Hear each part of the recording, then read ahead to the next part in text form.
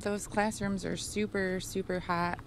There's no air. I mean, they have the windows open, but it's hot. As the mercury started to rise, some local schools started shutting down. Katie Weekly had to pick up her son early today from Bryant Elementary. I think it's just a safety first thing. I think it's a good idea. Owosso Superintendent Dr. Andrea Tuttle called for a half day. She says none of the schools have air conditioning. She says the larger the school, the hotter it gets. Primarily at our buildings that have multiple stories, our middle school, our Emerson, our Washington campus, but even the buildings like behind us, which is a single-story building, the temperatures in the classroom are upwards of 95 degrees. And school officials say that if this heat continues, there could be even more school closings. The teachers got to leave a little early too. Carla Tuma teaches 5th grade at Bryant Elementary, and she says the students really struggle in the heat. It's been really hard on the kids to be able to sit and work and concentrate, and they have sweat literally dripping down their face, and it's really tough on them, and it's hard on us too. So I'm thankful that our administration saw that it was a good need and a good fit for us today. Just because students got a half day doesn't mean they're not learning. Weekly says her son has plenty of homework to keep him busy. My son gets a